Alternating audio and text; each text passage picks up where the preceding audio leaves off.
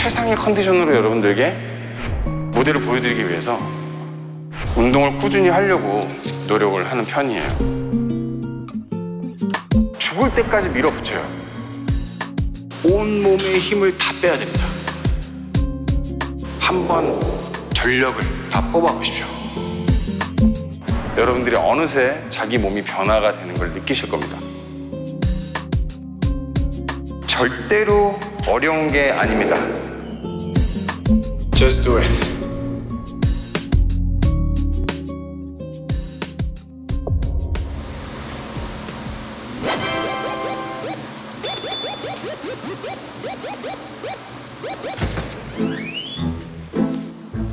형님.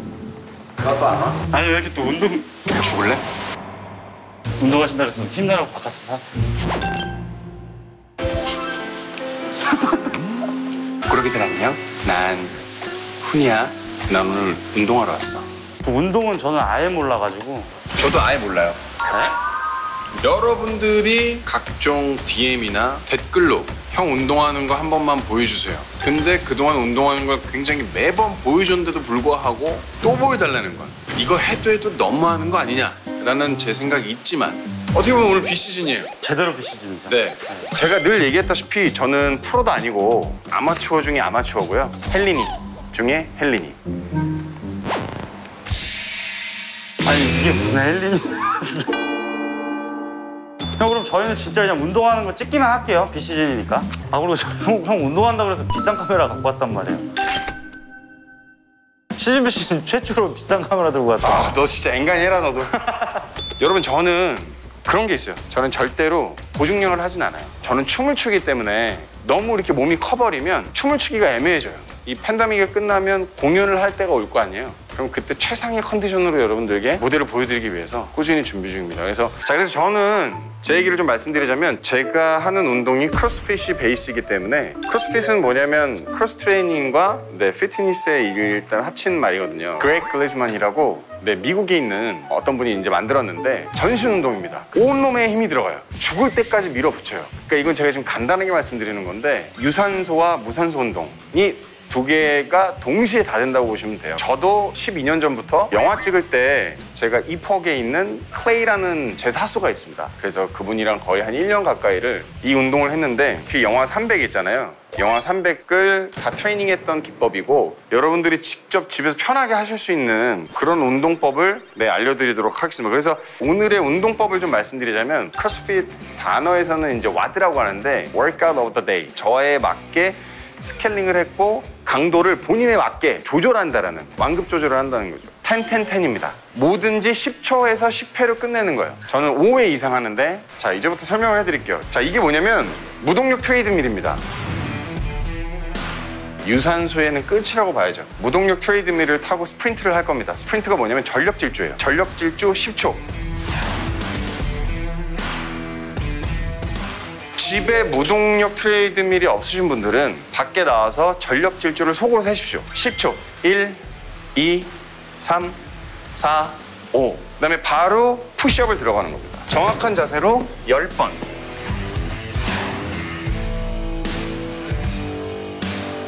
푸시업을 끝냈다. 그 다음에 바로 월볼샷을 할 겁니다. 근데 이 무게 있는 공이죠. 월볼샷이 뭐냐면 스쿼트 자세인데 어깨 넓이만큼 다리를 벌리시고 엄지발가락을 오른쪽으로 그 다음에 정확하게 허리는 꼿꼿이 세우시고 자 무릎만 살짝 굽혀주고 약간 그 화장실 자세죠. 그래서 그대로 이렇게 올라주시면 됩니다. 올라오실 때 너무 이렇게 벌어지시거나 올라오실 때 이렇게 너무 안쪽으로 들어가시면 안 돼요. 정확하게 올라온 자세 그대로. 근데 여기서 중요한 게 관절이 안 좋으신 분들은 이건 조금 피하셔야 돼요. 스쿼트 자세에서 원래 벽을 치는 겁니다. 여긴 지금 벽이 없으니까 저는 그냥 공을 허공에 띄우도록 하겠습니다. 들고 받았다. 들고 받았다. 자, 요것도 한 10회.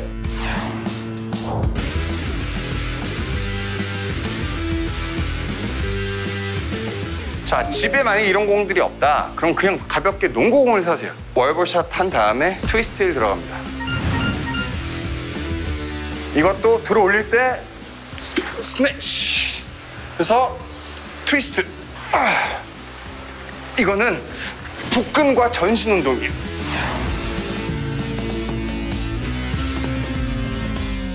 자, 만약에 또 이게 집에 없으시다. 물병 있죠, 물병. 물병을 갖고 TV 보시면서 자, 올렸다, 내렸다, 내렸다, 올렸다. 대신 복근에 힘이 들어가고 이 어깨, 그다음에 전신에 힘이 들어가셔야 됩니다. 트위스트를 때리고 나서 바로 이두가 들어갑니다. 정확한 자세로 올렸다가 끝까지 버텨줘야 돼요. 이렇게. 이것 또한 10회, 각 10회.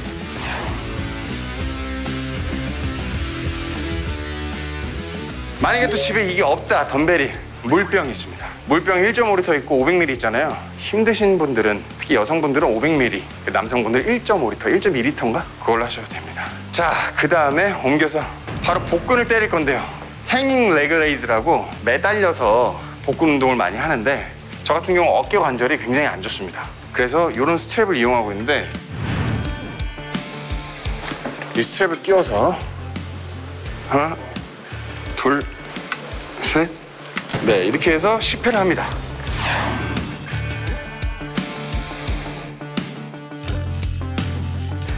만약에 이런 스트랩이 없다 하시는 분들은 알려드릴게요. 바닥에 누우시잖아요. 자전거를 타시면 돼요.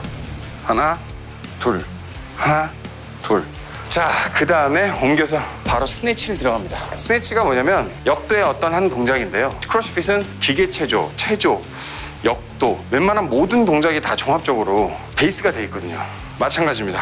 자, 스쿼트 자세에서 마치 싫어하는 사람의 머리채를 뽑아 올린다라고 생각하고 쭉 뽑아 올리세요. 그리고 위로, 다시 위로, 각 5회 5회, 그래서 또 10회.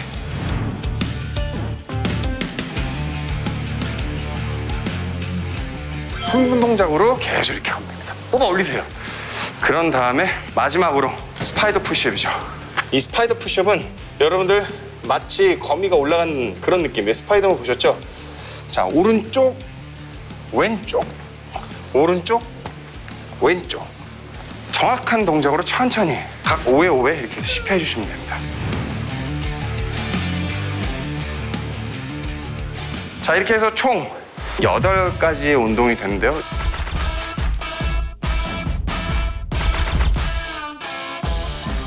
요걸 총 몇 라운드? 5라운드. 그거 어떻게 하라 그러면 자, 여러분들은 한 라운드만 하시면 됩니다. 2라운드, 3라운드 갈 필요 없어요. 그래서 이렇게 그냥 맨몸 운동으로 하다가 보면 여러분들이 어느새 자기 몸이 변화가 되는 걸 느끼실 겁니다. 자, 그러면 운동을 시작해 볼까요?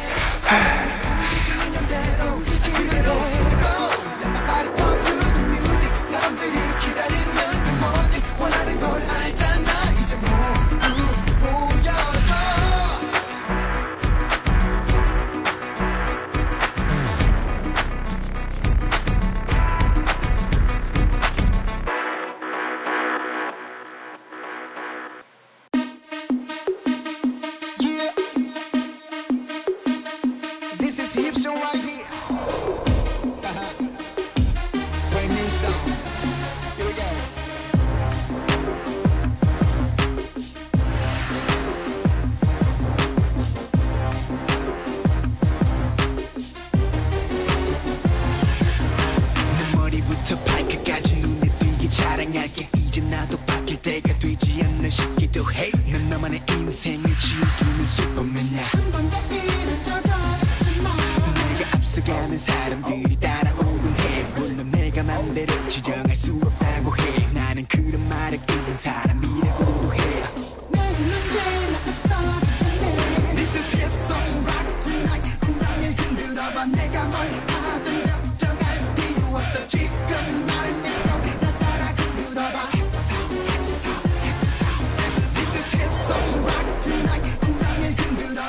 9.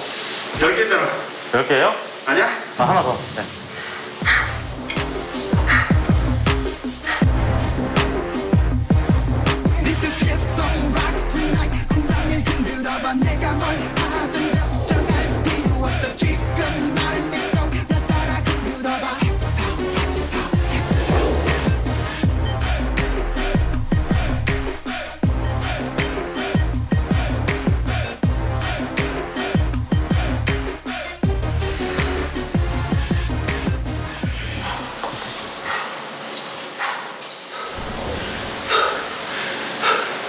Just do it.